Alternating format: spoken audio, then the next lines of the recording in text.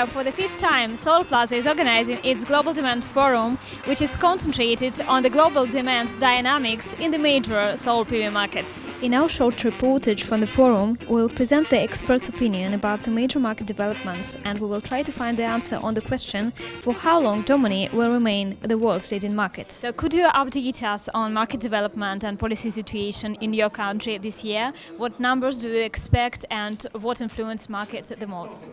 So for the US, we're expecting about 1.8 gigawatts of installations for 2011.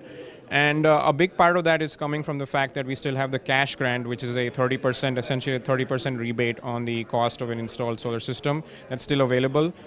We also have about 700 megawatts of utility scale generation coming online. So we're continuing to see the utility scale market ramp up in a pretty meaningful way. Well, we have seen that the first half of the year the market was relatively small, and therefore we didn't see a reduction of the feed-in tariff in July. This could happen. The number for 2011 is difficult to forecast, but since August the number in general was low. I would expect that we will be in a range of perhaps 5 gigawatt in 2011, since it will be difficult to be higher this year. But we will see. For sure, we will see an increase in the last month, so September to December, but it will be difficult to reach the numbers of last year. Yeah, from a political point of view, in this moment in Italy there is an unstable situation. We see that majority in this moment is really trying to keep their position, but we expect that, or let's say there are high probability we will have a change in the government by this year, and the other parties are even more supportive of PV. The figures we expect for this year in Italy are in the range, as market demand are in the range of 3 gig. We are reviewing these figures upside, but this is more or less the magnitude of the market this year. While the installation that comes from also 2010 Salvacoa law will bring the installation in Italy even above 7 gigawatt this year. The French market last year was about 700 megawatts, and this year we expect it to be 1.3 gigawatts. Now, this is a bit misleading because the actual market which is now available is much smaller. What we're talking is grid connection of systems, of projects which were planned and initiated last year before the moratorium. In China, this year we have the first national feed-in tariff. And the number we are expecting is between 1.3 to 1.6 gigawatts for 2011. I expect 1.1 gigawatt for this year. And after the earthquake, the demand for the residential is increasing. That gives the growth of the market. In Korea, in this year, I estimate about 130 megawatt. The main distribution is RPS systems. I think government has been extremely smart in taking smaller steps while launching a national solar mission. And the first stage of the first phase has been completed quite successfully with 150 megawatts of capacity and its financial closure virtually all sealed and done. After the success of that, government just announced last week the next stage of phase 1 for 350 megawatts. And that process is underway as we speak, and government has already taken the right steps of increasing the size of individual project so that only large and serious players succeed in this phase. I think we are at the cusp of huge growth with right policy push and all kinds of right people coming to India to make solar a success, because as I mentioned, in India, solar is not for substituting not so clean energy, but it's for energy access, as 40% of people don't have access to energy in India. And market, which was barely 40 megawatts grid connected as of March 2011, will see almost close to 800 to 900 megawatts of installation in this fiscal year ending March 2012. And that is not just National Solar Mission, but also pushed by some of the forward-looking state policies in India from states like Gujarat, Rajasthan. What is your forecast for the year 2012? What are the challenges and opportunities? So for 2012, we are currently estimating about 2.6 gigawatts of PV will be installed. In terms of the challenges, I think one factor that does lend some risk to this assessment is the expiration of the cash grant. It's going to be, as things stand, converted into a tax credit, the way things were before 2009. And I'm not sure there is still enough tax equity to be able to leverage the ITC in an optimized way. So I think that does lend some risk. But at the same time, the estimate we have does not take into account the expiration, so there is upside if it were to be extended.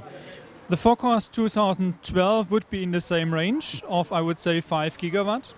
Since we will see an additional reduction of the feed-in tariff, and it will be difficult to meet the expectations of the investors regarding the profitability of the systems, profitability of the PV investments. And what we see is that it is necessary now to do additional steps regarding integration of photovoltaic into the grid. We have now 3.5% of the electricity coming from photovoltaic, and now this is growing, and therefore it will be more difficult to find, to do the integration of the photovoltaic into the grid. For the next year, we expect a slight reduction in the market, since this seems to be the market trend globally for the next year. In terms of challenging in this moment, what is challenging in it is the construction phase finance. This is the real bottleneck in the market in 2011. If the bank will go through this, let's say, learning curve fast, they will be able to boost the market, else they will be linked to the finance resource of the player in the supply chain. For 2012, the new government plan is going to be implemented, which has severely reduced feed-in tariffs, and we expect about 500 megawatts in 2012, part of it being with tenders. Now, what we're seeing at Solar Direct is a new category of market coming in. That's the PPA market, and this is going to be emerging, market-priced PPAs.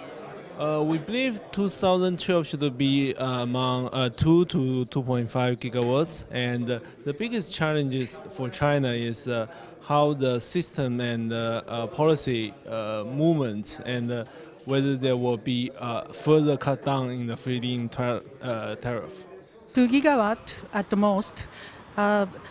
In July 2012, Japanese government will enforce the new feed-in tariff. That will be the driver of the especially non-residential PV market. I estimate more than 200. I estimate about 300 megawatt. The main distribution is RPS and other subsidy programs in Korea. Now, when you talk about the next year, which is FY13, is really what the next year will be. That is likely to treble to close to 2.8 gigawatts. And that will be driven by 3 things. Number 1, National Solar Mission, which will be close to 350 megawatts. Number 2, state policies from states like Gujarat, Rajasthan, Karnataka, Tamil Nadu. Off-grid applications, which again has a very great demand in India and has a great market because it's even more lucrative. And 4th is the RECs. So there's a new mechanism which has been initiated with renewable energy certificates, and that market is again about to take off with the right kind of incentives which exist today for developers who want to go down that path.